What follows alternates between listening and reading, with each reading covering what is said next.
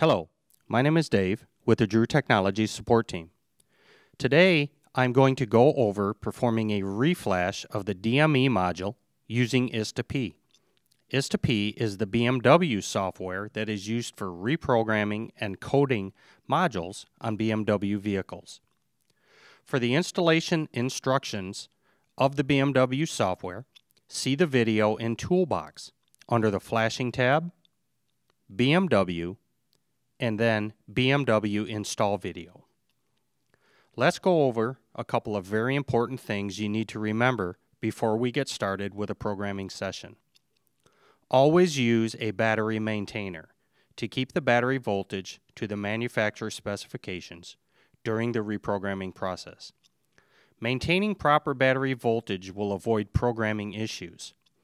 A battery maintainer is not the same as a battery charger.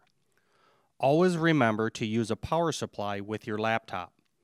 Don't run the chance of the laptop losing power in the middle of a programming session. Also, disable the screensaver and sleep function modes on the PC, and also disable any firewall or antivirus software that you may have running, as these can interfere with the programming process. Finally, never reprogram an ECM unless you are directed by a technical service bulletin or the service manual. Now that we have our car set up, let's go ahead and get started. Okay, so to start with, what we're going to do is we're going to go to the BMW website, which is bmwtechinfo.com. And this is the home page, and it has several useful sections on it, as we can see. The first section is the login section, where you're going to enter your username and your password to gain access to everything the site has to offer you when working on a BMW. Next, you have the section of the OSS system status. You want to make sure all of these are checked green before proceeding. If they're not green, it means there's an issue with the website, possibly ISTA-P is not working correctly, and you'd want to make sure that is all green before you proceed so you don't run into any problems. Now we can go ahead and log in, agree to the terms and conditions to proceed to the site. And this is the front page that show all the recent service bulletins with a short description. So now go ahead and take your mouse and go over the OSS and come down to Vehicle Programming and then click ISTA-P. Wait for the Start Test to appear. The Start button here will turn green, and then the word Start will actually appear. And when you have that, you're okay to proceed. Go ahead and click Start to start the ISTA-P application. Now this can take several minutes as it checks the initialization, installation, and does the startup for the application. And once that's done, the ISTA-P launch window will open up when everything's been checked and it's ready to start the new session. Once we get our ISTA-P window that opens up, click on the Create a New Session. Click the radio button that's next to Select ISTA-P Server automatically. Then you're going to click Continue. This is where you're going to be allowed to select your interface and click Connect. Now we need to wait for the vehicle information to be completed, and this can take several minutes due to the communication bus speed, especially on older vehicles. Okay, now at this point, I didn't hook up the power supply to the vehicle because I wanted you guys to see that if you don't have it, this reminder will pop up and it will warn you.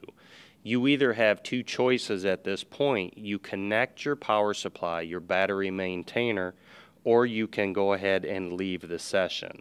Of course, we're going to go ahead and hook up the maintainer so we can go ahead and proceed on with the flash.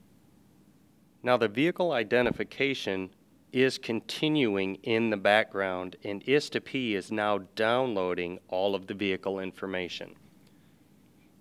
Now in the meantime, you can see up at the top where the terminal 15 and terminal 30 voltage reads.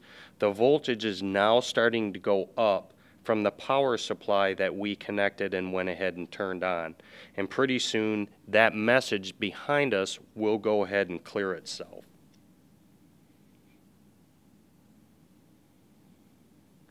Now if the data update has an issue, you can always reattempt it and it will pick up where it left off and it will not start all over from the beginning.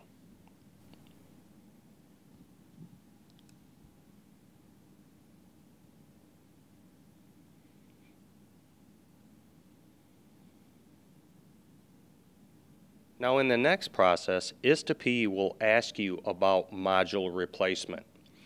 In this case, we are doing an update, so we're going to select no.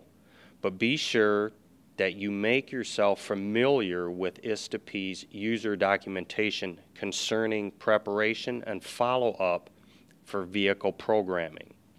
Go ahead and check the box and click Continue. At this point, ISTA-P has finished identifying the vehicle and is checking the vehicle over to confirm which modules this vehicle is actually equipped with. You can scroll through the list of possible modules and systems while identification is proceeding.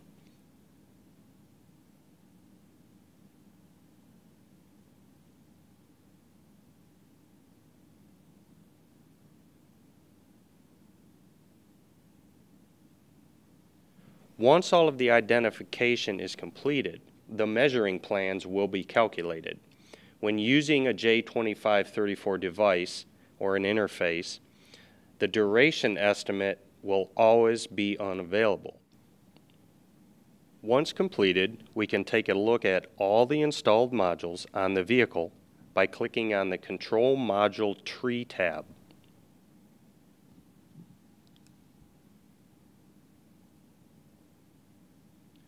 If you click on the Process Control Modules tab, we can select which modules we want to program, code, or replace. And then finally, the Action List tab will show what actions you've selected to do and their status. Now let's go back to the Process Control tab. We're going to select DME for the Digital Motor Electronics module, and we will select Programming. When we select Programming, it's automatically going to force the encoding of this module. Once that's done, you can click Determine Measures Plan. Wait for this process to complete. This can take up to a minute or two, so be patient. Once the measures plan has been populated, go ahead, take a look at it. Once you click Accept Measures Plan, you are ready to proceed with the flashing. At this point, there is no going back, so you really need to make sure that when you click the Accept Measures Plan, you are ready to start the flash. Otherwise, you want to hit the back button, go back, double check everything that you've already previously done so you don't run into a problem. Keep an eye on the box labeled DME/DDE. This shows you the status of the module programming.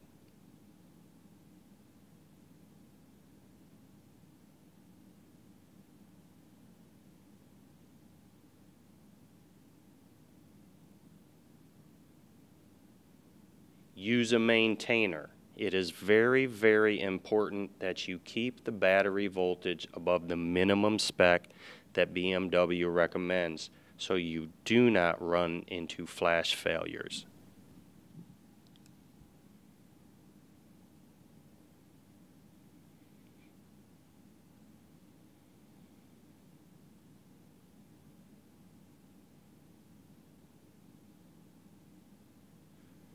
Now just to let you know, we went ahead and sped up this video. We did want you to see what the process looks like, but we understand you guys don't have all the time in the world to watch a video all day long. So we sped up the process, and we just want you to be aware of that.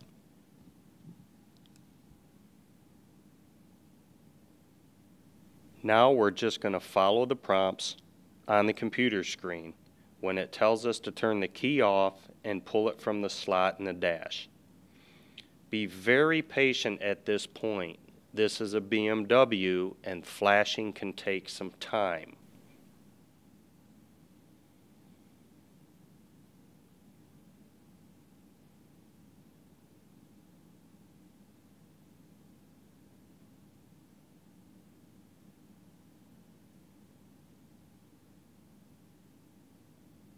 Once that's done, we'll put the key back in the dash and the key to the on position with the engine off.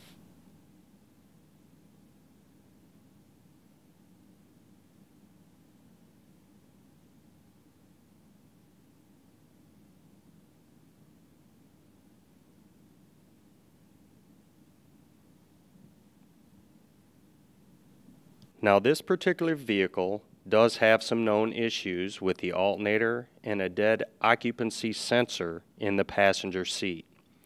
We're going to go ahead and click yes to allow the application to proceed with the fault handling.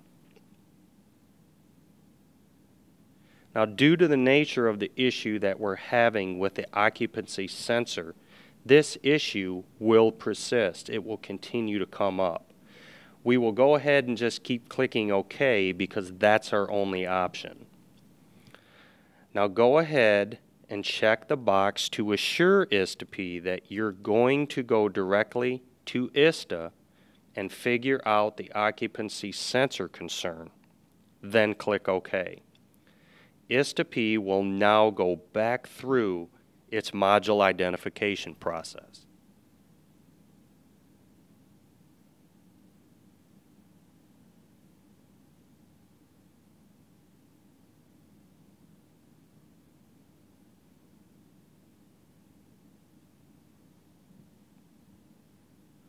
Once the final report is populated, you can scroll through it as needed. Now we updated the DME module with the same part number, but normally the old and new integration levels would be different. We can now click Continue Session and go back to the Vehicle Details tab if you need to program another module, or we can go ahead and click End Session to finish the programming session.